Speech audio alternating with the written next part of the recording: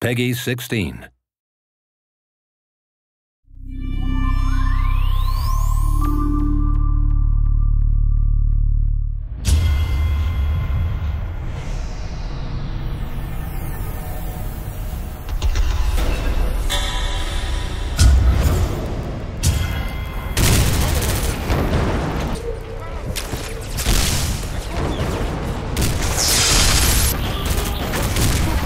I'm Ron McKenzie, Senior Designer on Bodycount, and I've been dealing with the multiplayer co-op experience and the second-to-second design of the game.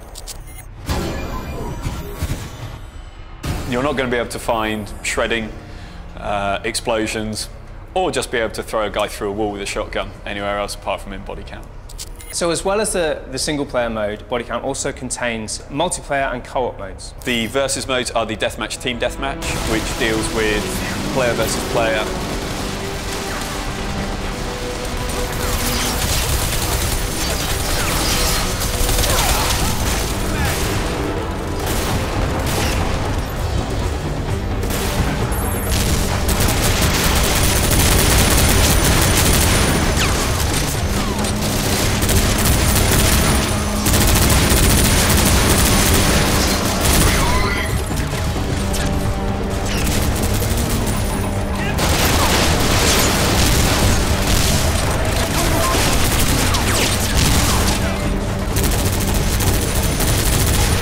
The co-op is a siege mode with you and a buddy taking on wave upon wave of enemies. It's fine when you start taking on the standard classes early on in the game, but once you've stayed in that area for a certain amount of time, there's no cover left. Changing mag.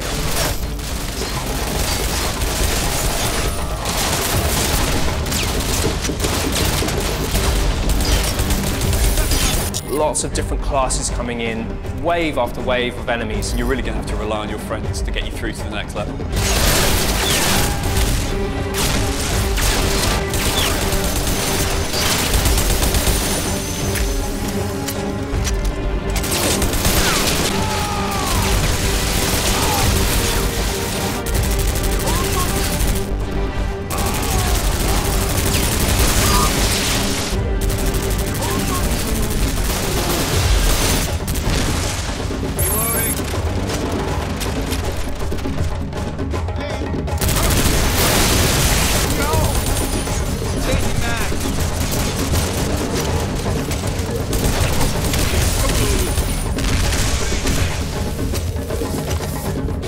We've managed to maintain the level of shredding across both single player and multiplayer and co-op. Watching walls slowly get shredded apart and explosives take out whole sides of walls, it really makes you have to think about how you approach these levels and really forces team tactics.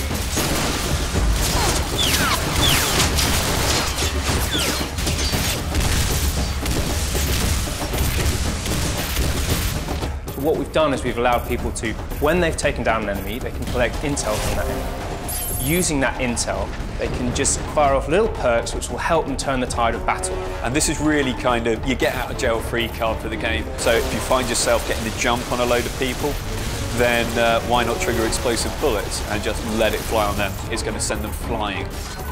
There's radar, which shows up AI in the environment for you. There's adrenaline, which gives you a short amount of invincibility. And then finally there's the airstrike, which just destroys everything around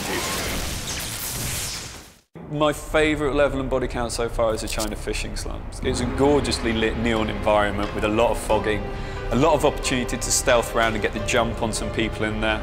There is a stage set later in the game, in the second act of the game, that we refer to as the Old City Streets. It's a beautifully directed stage. It looks fantastic. From a design perspective, I love it because the space fluctuates. You know, it's very tight quarters, kind of shantytown type combat, moving out to really wide range stuff.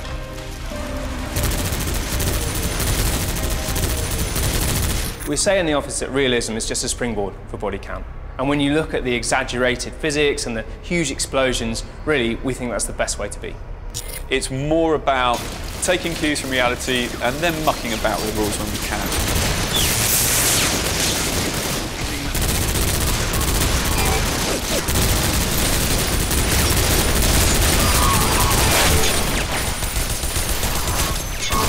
What we've achieved with Bodycount is bringing that huge, shreddable, violent, explosive experience directly into multiplayer.